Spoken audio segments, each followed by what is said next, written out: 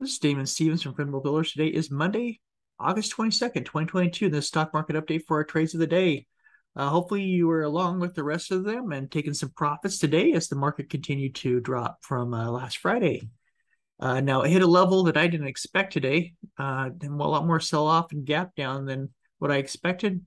So we already came into the critical level that I thought would take a few days, but seeing a similar pattern that we saw before. So let's get into it, take a look at what's going on. That way you guys are prepared for whatever comes around next. Looking at the quickly on the market here, you can see Dow Jones closed down 1.91%, NASDAQ down 2.55%, and S&P 500 down 2.14%. We on this heat map, we are just red as can be, just bleeding red there. But the one thing is, this drug, this is one of the ones that was on our Thursday chat. And it hit again today. I mean, not as high as we had on Thursday, but let's get in the chart and take a look at what's going on. Just see kind of what the opportunity was, because this is one that was on our radar. This is this was last Thursday, where we got that run from 87 cents up to 475, which just was a killer. But again, pre-market ran half the run, but it was already on our scanner, market open, and topped out, and then it just sold off. And then it sold off all the way through Friday, you can see as well. And then the weekend here, on Monday, right off the bottom, we're 115 over the weekend, 127, 131 on the open. Ran up here to a little over $3. So about $3, hung around there and pulled back down. Now, one thing it did differently than that Friday is, we sold all the way down under the moving averages. But today we're sitting right on that 20. So looking for a possible another play on drug again. Here we're sitting at $2 now. We'll go higher. I mean, it's possible, but the thing I don't like is this was a lower high today.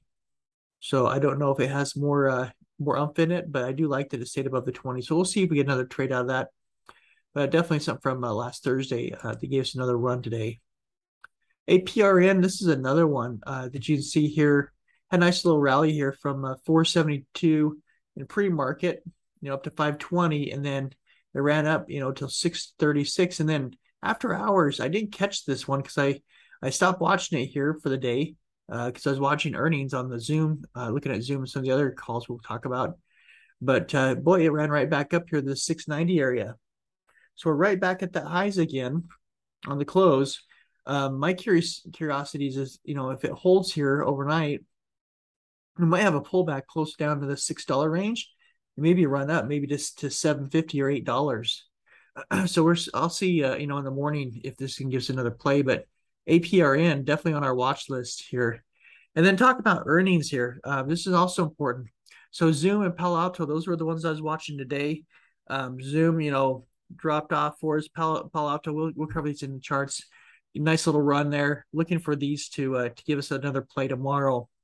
But also on Tuesday, you can see kind of a pretty busy day this week. On Tuesday we have Macy's, JD.com, we got Dick's Sporting Goods and Dole. Definitely. And I didn't mark this out, but Toll Brothers also after the close of tomorrow. And I'll also watch Nordstrom's. Just really, I mean, this week you get a good idea on retail. And retail kind of sets the tone for the end of year, because that's when you have all the holiday sales and everything going on. And typically that's a good time for retail.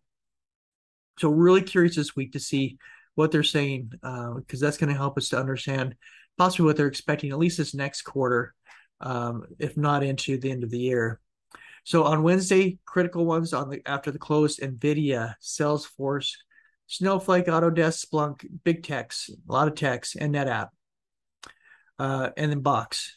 So a lot of big tech on Wednesday. So obviously big tech is what I spend a lot of time around. So definitely interested in that. But and then we have a couple of retail. And then Thursday, Peloton, which just got killed. We have Dollar Tree, Dollar General, Burlington, Coat Factory. Just major ones on Thursday. Ulta, Gap, and then some techs in there as well, which I'm excited to see. Dell and VMware, Workday, to see what goes on there. So we'll see. And then we have a solar here on Friday, but busy week for earnings. So definitely looking to take advantage of those. Just be careful if you're trading earnings. They can be very risky. So, typically I kind of watch for the momentum and which direction they're going before I get in. It's more of a scalping than anything else. But if you're not familiar with trading earnings, definitely recommend you stay out. Very volatile, can move really quick. I mean, I've seen these things move, $30, $50 in a matter of a couple of minutes. So important that you know what you're doing. So here's Pan W. So you see here, this just really like skyrocketed, um, after hours after the closing here. Clear up here to the very top of my deviation bands, the third band out here. So we're already up at the top here. It pulled back from that third deviation band. So definitely watch this for the morning because we're like over this high here back on August 11th. I'm kind of looking for a pullback, at least into this zone area down here, 535 area, and then see if we get another pop in the morning. And then on Zoom, Zoom just kind of been on a decline. You can see here, our trend line here just continues to decline here. Broke below all the moving averages, just kind of been selling off the last several days, and then boom, earnings were worse. And Zoom, I expected it would be. This was one of those pandemic plays which just killed it, and then they've just kind of been on a downward slope since then, just because more people are back in the office and at work, and I think they just kind of lost their luster in the market. But you see here we're down to $87, 87, 88. So we'll see, do we get a little pop-up tomorrow morning? Maybe we get a run up and back down. We'll see kind of how the market wants to react on Zoom. But Zoom is definitely down here in after hours. All right, and let's look at options. So stock options, so calls are when people take contracts to go long on the market. Puts is when they short the market. And you see here right now, this is the S&P 500. And these are maturities on the week, the end of the week. And you see here right now, there's tons of people with calls at 415. Obviously, we're above that. We're at 421 area. So these guys are, in profits right now. Here's the next spike up here at 430. And so, do we get back up there? It's possible. As you can see, kind of drops off here on the number of calls. But this one right here is paying right now. This is paying people right now. So we'll see, do they take, profit early, or do they let this kind of ride out that we can see if we can get, up a little bit further? But at least these guys are all in profit right now. So that's a good thing for them. But these red ones are puts, people shorting. So you see the biggest spike here at 420. Now we're above 420 slightly. So all these guys want to push it down. They want the market to come down, so they can profit here, which would take these calls out. So we're kind of like a little sandwich here. So we got a couple little but walls right here almost. This little range here at 421. And this range here at 415. We're kind of right in between. So this could be a lot of resistance here, but we could have a little bit of resistance up here as well, because these spikes aren't small, but not as large as these. So it could be definitely a resistance. But you can see here, there's 2.6 people shorting the market on these contracts to be in long. So obviously the bears are still out there, still trying to push want the market to come down to pay them out. So just something to keep in mind. But right now, the max pain is 420. We're 421. We're right in the zone that the market would like to keep everything, at least right now, till the weekend, to make the most money and create the most pain for all those people who are buying calls and puts. So just something to be aware of. Max pain or right close to it. We'll see if the market keeps us here, or if it decides to take a direction. But if you definitely subscribe if you haven't subscribed to FinWealth Live on our YouTube channel, and that way we can continue bringing these videos to you, bring updates. Also, you can see here we're doing live streaming as well. So we would love to have you come join the community, and hopefully help you learn some new skills, and help you become part of a community of traders who are like-minded, and hopefully that will bring something to you as well. And also we have a free Discord, just to let you know, out here, that you can join on our finwealthlive.com website. And here you can get to our links, log in, register, and we post our numbers, our trades before the market even opens. So we tell you what we're looking at, when we're getting in, when we plan to get out, and that way you kind of see kind of what we're doing, and we post that even before the market opens. So it's not like we're giving you information that's after the fact. We're actually giving it to you before the market starts out, so you know exactly what we're doing. So enough about that.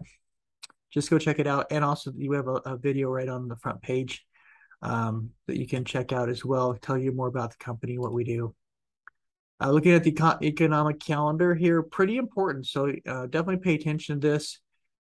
So we'll come into Tuesday. We have PMI in the morning, 9:45 Eastern time. These are all Eastern time. New home sales as well. This, the market's going to open up in like 15 minutes, a half hour afterwards. We're going to have data coming out. So be real careful if you're trading out there, because you could see some reversals. So just be careful. I'm not sure what these numbers are going to be. Here's what's expected, but this it could swing things a little bit. Wednesday, you got pending home sales, equipment orders, durable goods. Possibly could swing things a little bit. Thursday, jobless claims definitely could. You got GDP out here, SARS out here. Talking about resells, real sales out here. So just be careful. This could actually swing us on Thursday. And then Friday, we have PCE numbers coming out. And we got Fed chair at 10 a.m. So that's Eastern time. They're in the Jackson Hole retreat, talking about the overall economy, interest rates, inflation, everything else. So that 10 o'clock meeting really could swing things for the week as we close out the week. So just be careful of the volatility this week. There's going to be a lot of guessing on which way the market's going to go and the direction that the Feds are going to take. So really a critical week, decision week here. And then looking at our stocks, our core stocks, Apple. You see here, we've had this huge bull run. I mean, just amazing. And we hit the top of this deviation band. You see, we kind of missed it before, but we hit it because we hit that trend line instead, which caused a bounce down. Here we hit that deviation band and then pull back, and we kind of retrace, which is normal. And we're tracing to a good level right now on the 20-day. That's why I was saying I thought we were going to have a pullback, because you can see that on my videos last week that I was expecting a pullback here because we're getting really close to those deviation bands. We did, but I thought it was going to, instead of this big, huge gap down, I thought we'd take our time. But the 20-day moving average is just like right here on the support line that we had, which is, the top of this candle. So we're almost there. So, my question is tomorrow, since this ended at the bottom, does this come down, dip down here, hit that 20-day moving average, find support, and bounce off, or maybe become range bound in this area between, this 166 and 171 here on Apple. So we're going to be watching for that. If we break below the 20, we have a lot of weakness and we have a long way down. So this is definitely a critical time right now. Chipotle pulling back as well. Into this little range here, you can see these big bars we have here. This should hopefully trap that in there. You can see otherwise 1645 should be support. It did come down here, tag that, closed just below 1645. So, obviously broke it, but we're engulfed in these candles. So I'm hoping it stays there, at least stays range bound until it gets a direction with the market. Looking at Tesla, nice pullback here as well. You can see here this double top. And here's the neckline. So we haven't got down there yet. 834 is either going to be support and on that neckline, and we're going to bounce back up. Or if we break that, then we can become range bound in this next range, which is 1834 back to 1765 range. So just trying to see where is Tesla going to sit here as it comes down, but definitely looking possibly for at least a spike down here from Tesla. We'll see if we come down there and touch that neckline there. Microsoft, hit, you can see here, right here, deviation bands, hit them here, pull back, a pullback. Now, see, this is funny because this gap down in this grouping for 3 days on above the 200-day moving average, this gap down too, past this range here, which is funny, this candle to this candle, that's the gap. and came right down here to our top of our trend line, and that's where it found support. But it got below the 20 and below the 200, where it found support before. So, gonna see if this can, do we become sandwiched in here with all these moving averages, or do we get a pop off of this, this trend line up here? Now here we didn't get past the trend line. Here we did, and if we break down through this trend line, then we have a long place to drop. So that's why again this is a critical area, because we're just kind of sitting here right on these support and resistance lines across the market. Amazon gapped down below the 20-day and then came down. So we're sandwiched between the 20 and the 100. So again, we got to break out of one or the other to get some direction here. On NVIDIA, you can see that we came down here, tagged the support line. You can see here kind of where we came up, bounced through it back to the 20, all the way back up, back down to the support line, back up, and now we're right back here again. Same area that we were before. So you can see here some strength there. So we'll see if this holds. Should hold here, based on the strength we have, unless the market gets really weak. So looking for a bounce off this 170. We could become range bound between these two ranges, because you see we came up, back down, back up, back down. So we may range back, kind of between, this 170 and 192 area until the market gets some direction. Looking at Google here, you can see that Google kind of came up here, got to the 200-day moving average, and that's where it found rejection. So it didn't get to the top of our deviation band. It did get to the 200 and got rejected. Came back down here, and it just blew through all these moving averages. So that's very weak, and it's coming down here. Hopefully, you can bounce off this 113 level. That's where we had this breakout. So if we can, maybe become range bound here between this 120 and 113. If we break 113, we could come back down towards these lows again. So definitely keep an eye on that. And again, just definitely check out the video. Continue to subscribe to our channel. Looking at, S&P 500, these are stocks above the 50-day moving average. We talked about this before.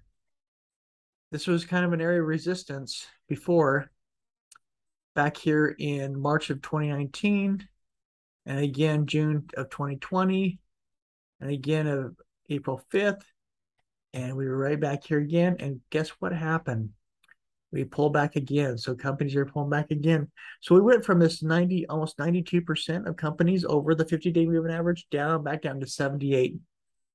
And I see last time we broke through it and we kind of chopped down below that number. And you see here again also around this 200-day moving average. So do we come down this far, down to 50, almost 60% of companies, break back down below? It's possible. You can see we're on this downward trend before we broke out. So we'll see. This should be support coming up. So hopefully we can keep that momentum going. But just to give you a kind of general idea, government bonds, 10-year yields, as these come up, money's flowing into the bonds, money might flow out of the market. So that's, seeing these elevate, we talked about this last week. These break out and head up, more likely the market's coming down. Here's our next area of resistance, the top of this candle. So we're pretty close to it. So we'll see if we continue to bounce up. If we do, market may continue to pull back here a little bit. 2-year yield, here's our little support line here. And we kind of spiked it, this trend line, and then pull back a little bit. But if this continues to spike up, I'm looking for additional downside. Dollar continues to elevate, almost 108.90. So if we break up here, this again, this typically speaks to gold coming down when I see this. And, the dollars are flowing out of the market. If they're flowing into cash, they're flowing out of the market. And that dollar is definitely elevated. This also speaks to inflation as well. So a little scary that we're getting up that high, almost to new highs again. And to get, here's gold. So you can see the gold coming down. So, it'll continue to break down here as long as, the dollar continues to elevate. So money's flowing around in different spots. So you got to kind of chase look at where the money's going, and that's where you need to be. U.S. oil, so USO, you can see here, just kind of, it's range bound. So it's just kind of going to chop back and forth here till we get a breakdown. And then pull back a little bit. But if this continues to spike up, or a breakout. But right now, for now, I think we're just going to stay range bound. VIX, here's your spike. So we broke out of that. We're down in this downward channel, broke out, spiked it all the way up.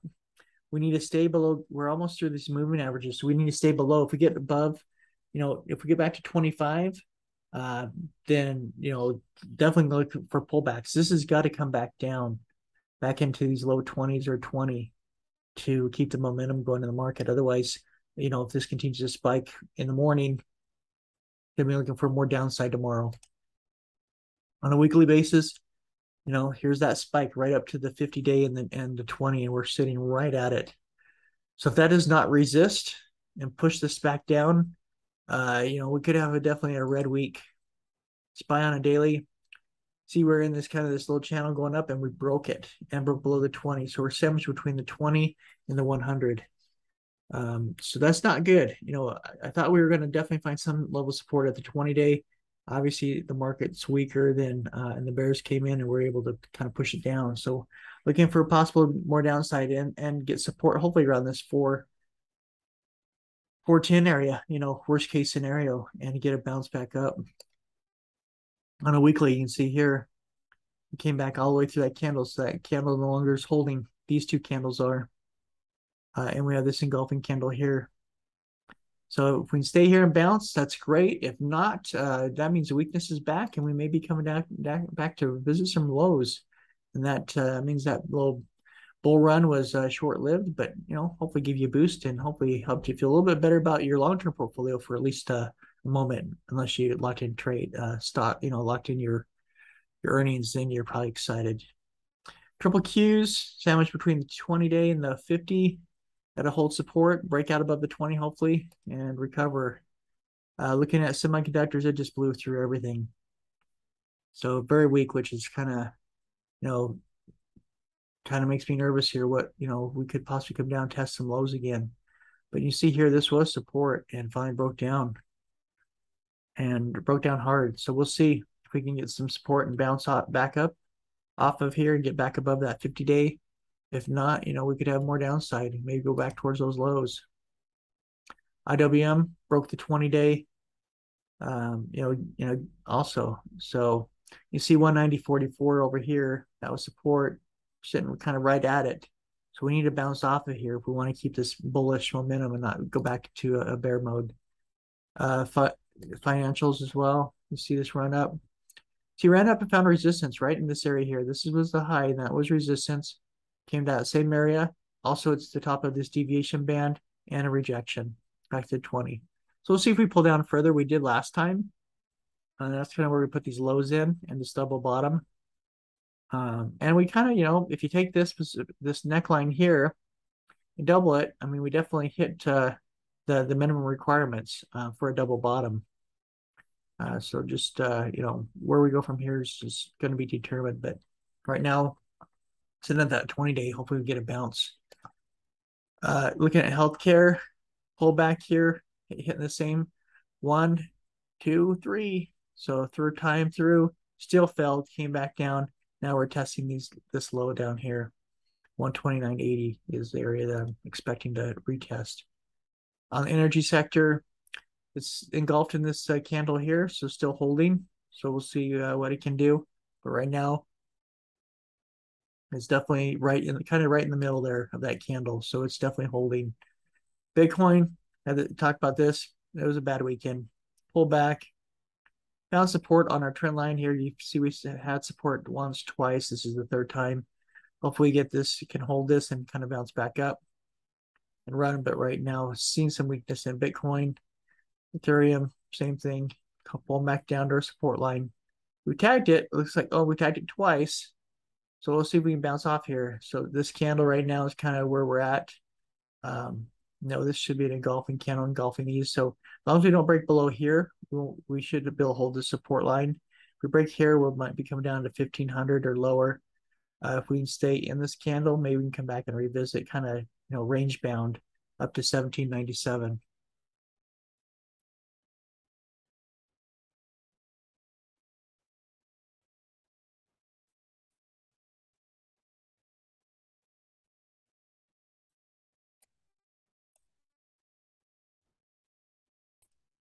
All right. Well, we're just about done here. So again, if you haven't subscribed to FinWell Live, definitely join us. And this is just showing you kind of what we offer. We have live trading, we have training courses, group training, and one-on-ones. So those are all the services we provide. That's off our dashboard there. Definitely got a master class out here with lots of modules you can look at. Definitely going to help those who are new traders and trying to learn more. And we also have several different strategies we talk about. So if you're looking for, maybe some new ideas on how to trade the market, we definitely can provide those services to you. So definitely check us out. In the meantime, everybody have a great night. Have a good, safe trade day tomorrow, and we will talk tomorrow night and see how your day went, see how we need to set up for the next day. Everybody have a great night.